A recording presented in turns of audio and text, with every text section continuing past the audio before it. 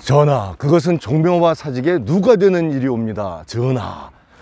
타국에서 이런 대사 가장 많이 들어보셨을 것 같은데요. 네, 여기가 지금 대한민국 서울의 종로 그 한복판에 있는 종묘입니다. 1995년에 경주의 석굴암과 함께 우리나라 최초로 유네스코 세계문화유산으로 지정된 곳이 이 종묘인데요.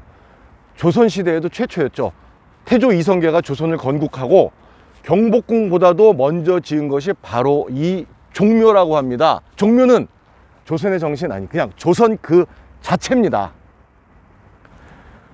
먼저 종묘에 대해서 흥미를 배가시켜줄 그런 재밌는 이야기로 시작합니다. 종묘의 정문 외대문, 외산문이라고 부르는데요. 또 다른 이름이 있습니다. 창엽문. 조선의 개국공신 정도전이 붙인 이름이라고 하는데, 풀을 창차 잎엽자, 잎이 이렇게 푸르게 나무가 커나가는 것처럼 이 조선 왕조가 번창하고 융성하기를 바란다는 그 뜻인데, 놀랍게도 이 뜻 좋은 한자 창엽의 획수가 총 27획입니다. 조선 왕이 27대에서 끝나죠. 정도전은 이 창엽이란 이름을 붙이면서 조선 왕조가 27대 왕에서 끝날 거라는 걸 알고 있었다는 얘기입니다.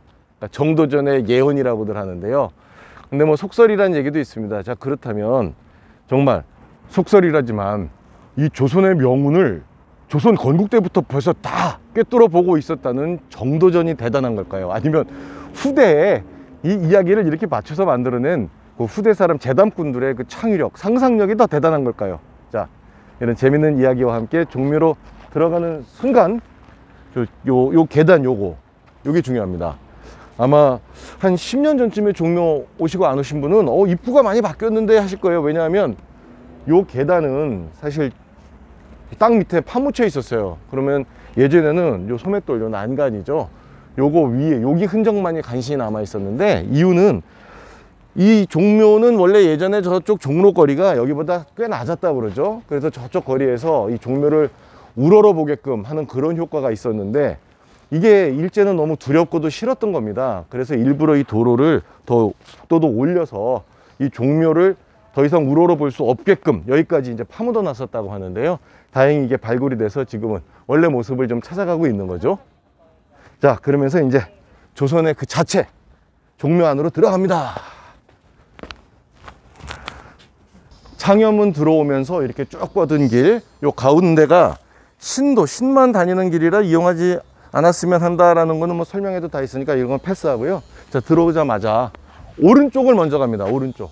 왜냐하면 저 오른쪽에 이 종묘가 조선 그 자체라는 것을 알려주는 그 뭔가 상징이 하나 있기 때문이죠.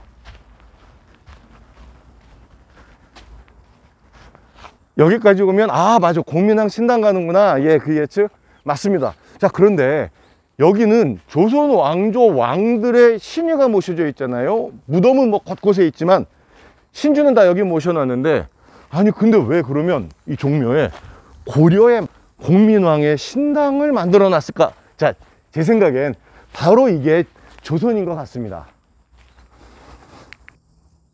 공민왕 신당 안에 저렇게 영정의 공민왕하고 노국공주가 모셔져 있습니다. 그래서 요 안에서 봐야 될 게 딱 두 가지입니다. 이게 진짜 중요합니다. 그리고 저렇게 은근히, 아니 대놓고 디스를 하면서 못 살겠다 갈아보자의 고려 말판, 조선 초쯤 이야기가 되는 거죠. 제 생각엔 바로 이게 조선인 것 같습니다. 너무 반갑습니다. 네, 반갑습니다. 예. 꼭 구독해 주셔야 돼요. 오늘 하신 지 오래되셨어요? 구독할게요. 예, 감사합니다. 땅기.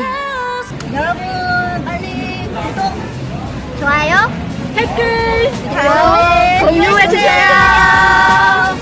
어디서 여기요? 여기요.